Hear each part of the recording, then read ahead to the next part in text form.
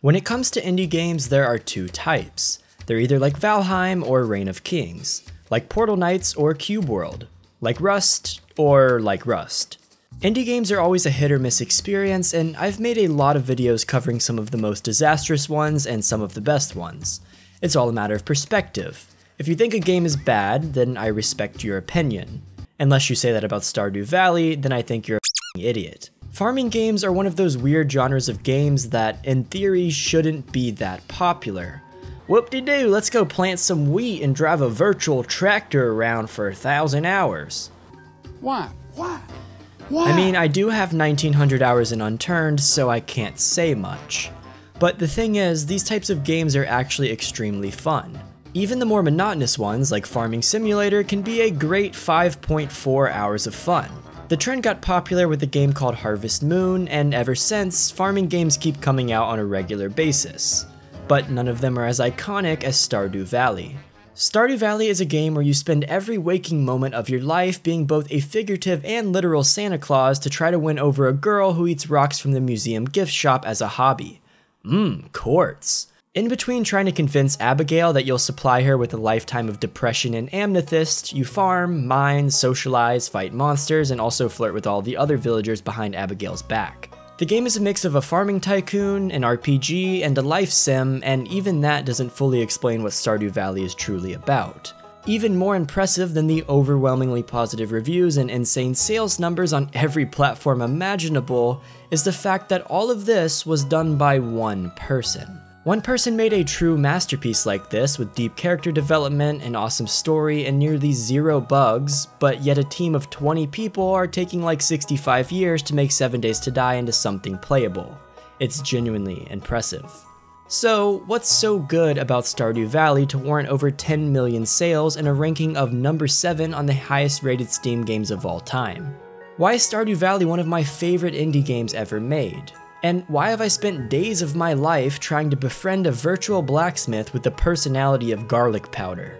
We're going to answer all of those questions and talk about why Clint is a trash tier character who doesn't deserve the gifts I give him to try to win him over as a friend, in today's video talking about why Stardew Valley is so awesome. If you like this game or this video, drop a comment explaining why, and maybe share the video with a friend.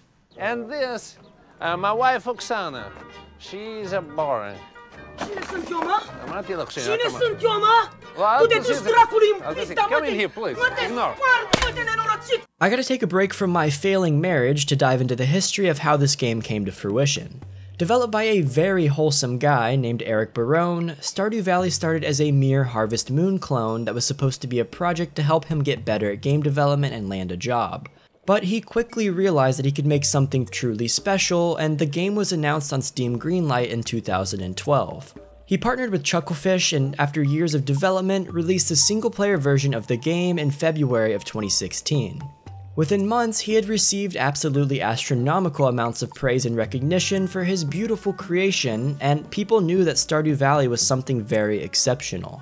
And that is still the case today, with the game having well over 25,000 concurrent players even in July of 2021. So what specifically makes this game so good? Well, everything. But in order to cover all that comes to mind, we need to start with the core of the game and the place where it all begins. The story. Stardew Valley follows the story of you, the main character. Wow, that was the dumbest thing I've ever written. Anyways, you receive a rundown and desolate farm from your grandfather after wanting to escape the misery of a corporate 9-to-5. This farm is located outside of a place called Pelican Town, and you move there to take over the farm and bring it back to its former glory. But you aren't in this alone, and you end up having to work with the citizens of Pelican Town to form relationships and build up the town as well. There's an old dilapidated building called the Community Center, and if you decide to partner with the town to fix it up, you can turn it into a thriving community. You can make friendships and form relationships along the way and create something beautiful. Or you can support the Joja Mart, the lifeless corporation that's causing Pelican Town so much grief to begin with. Or so you may think at first glance. More on that in a bit. As you upgrade your farm and abilities, you begin to collect different resources that you can then throw into the community center to complete the repairs and progress in the game, unlocking new perks as you go. If you decide to follow this path, which is what most people do, the progression is very logical and the game is extremely rewarding. It's a big part of how the game works, and it's the next thing that I want to talk about. When you come into Pelican Town, everything is pretty much in shambles. The bus is broken, the minecart doesn't work, and there are 2 bridges that have fallen into disrepair, and pretty much everything is going downhill. If you donate items to the community center and fill up the various bundles of items that you get as you progress through the game, you can fix these things and bring the town to its former glory. It's by far my favorite way to play through the game, and it sets goals that you work to accomplish along the way. But after a couple playthroughs, I figured that you may want to step back and ask yourself, why is the town so bad in the first place? How did Pelican Town's infrastructure become so obsolete? What is the mayor doing with the town taxes? Well, my friend, now for your first dilemma. The game makes you assume that the guy who looks like the bad guy is, well, the bad guy. And you hear this from the perspective of the mayor and from the general store owner named Pierre. And why do you think Pierre says he's bad? Well, because he's the competition, and it's hurting the only thing that Pierre cares about, his profits. But these themes that I mentioned are themes that you could dive into further if you decide to, but who cares because more stinks and the community center is way cooler. That's the story, and like I said, it creates the foundation for the rest of the game and encourages you to do the things that you do. But what exactly do you do? There are 4 seasons in the game, and it constantly cycles between them as time goes on. The main focus of the game is going to be your farm, and in each season, you can grow season-specific crops that all have different properties. There's a total of over 50 plantable and harvestable crops and fruit trees, and the amount of money you make depends heavily on what you decide to grow. This large range of items can really change up your gameplay experience, and you can strategize to grow things that will help you reach your goals. Yeah, you can grow the crops themselves to sell, but you can also use them as part of your overall strategy. For example, you can grow the fairy rose next to a beehive to make a rare and expensive form of honey. Or you can grow grapes to make wine and poppies to make, decorative floral arrangements. I found myself trying to plan out my farm to be both productive and to look good. There's something so appealing about having a nice looking farm that makes you a lot of money, and I love the process of trying out new crops to see how they look and how much money they make me. On top of all the crops, there are quite a few different animals and facilities to deepen the farming experience even further. You can raise chickens that you forget to feed, or cows that you forget to feed, or even ostriches that you also forget to feed. Then, adding another layer, you can take the products produced by these animals and combine them with other farmed or foraged ingredients to make food dishes or specialty products like mayonnaise. These other facilities are quite important, especially when winter rolls around and you're dying of boredom due to a lack of farming. And finally, when it comes to farming, there are a lot of different tools that you can use in advance to make the experience smoother. For example, in the beginning of the game, you have to manually water all of your plants every day like you live in rural Vietnam, but as you gain money and levels, you can get sprinkler systems that do all of the work for you. These various crops, animals, and upgrades makes for a very in-depth farming experience that gives you a near infinite amount of enjoyment in a simple and easy to comprehend package. While farming is usually a majority of your focus, you really only have to plan, prepare, and then wait. Other than the occasional watering and harvesting, farming doesn't take up a lot of time. And time is something that's very important in Stardew Valley. You see, the game goes in a cycle of days. Every night you go to sleep and the game summarizes what all you accomplished that day. Then you wake up and start over in the morning. As the days pass, the seasons change and it ties in directly with what you're doing on your farm and around Pelican Town. I often would start the day by farming and watering my plants, and then I would go into town, talk to some of the NPCs to build up my relationships with them, and then head over to the mines to fight monsters or go over to the ocean to catch some fish. You have to hop between activities to accomplish your goals before the season ends, and every minute of your day is important. In theory, this may sound a bit daunting and stressful, but remember, there aren't any pressing goals in this game. You can either rush to rebuild the community center and beat the game, or you can take your time and enjoy the process, which is often what I found myself doing. It's a relaxing and calming experience, and rushing it to reach some meaningless goal takes away from what the game is meant to be. So take your time, take a step back, and enjoy planning your farm, meeting new people, and exploring the world of Stardew Valley. One of my favorite things about Animal Crossing is the ability to collect all of the items on the island. It's always extremely satisfying to see how far I've progressed, how many bugs I've caught, and what's still out there awaiting discovery. But Stardew Valley does this even better than Animal Crossing, and it makes trying to discover all of the potential crops, fish, resources, and artifacts around the island an extremely rewarding experience. When you find a mineral or artifact that you don't know anything about, you can take it to the museum and put it on display on the shelf. As you get more items, Gunther will give you little rewards like decorations, and you can walk in at any time to see your collection grow. I always tried extremely hard to find more artifacts when I played Stardew.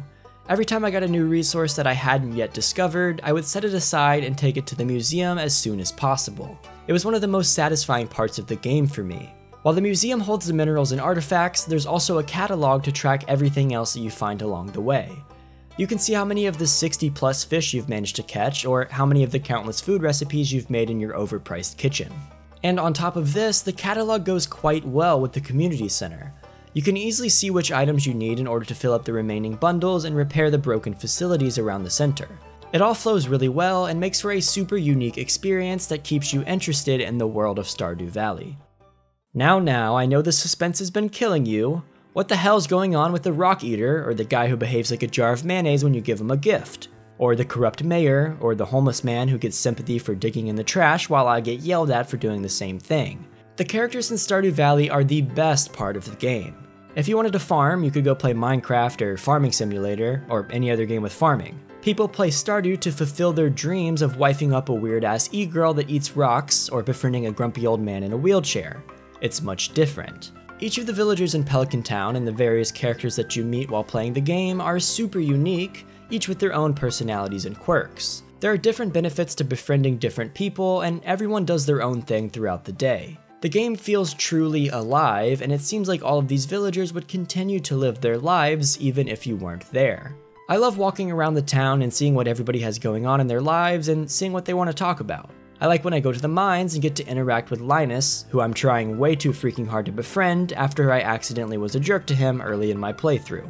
You can gain hearts with each of these characters and increase your friendship level by giving them gifts, completing quests, giving them more gifts, and oh my god, why do these people need so many things to become friends with you?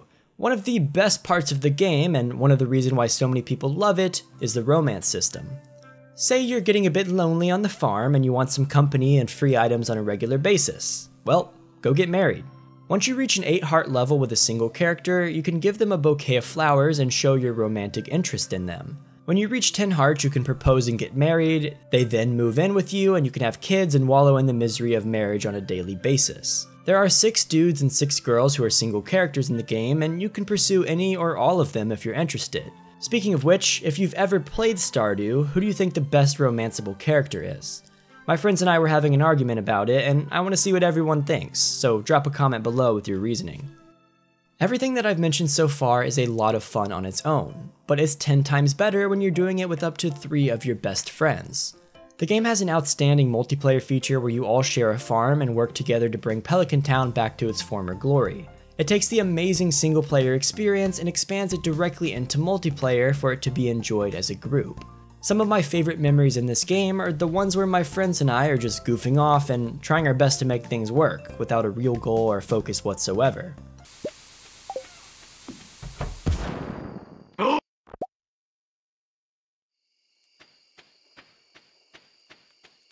I thought it only blew up certain things.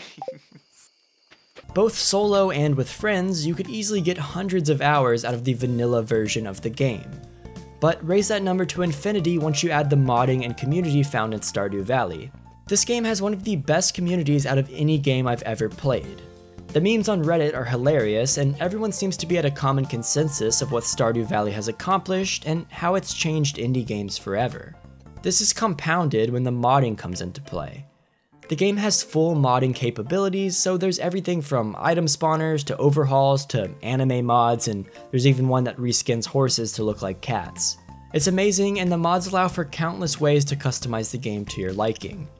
Stardew Valley is a once-in-a-decade indie game experience. It's given Eric Barone an outstanding reputation in the indie game community, and it's had an impact on countless people's lives.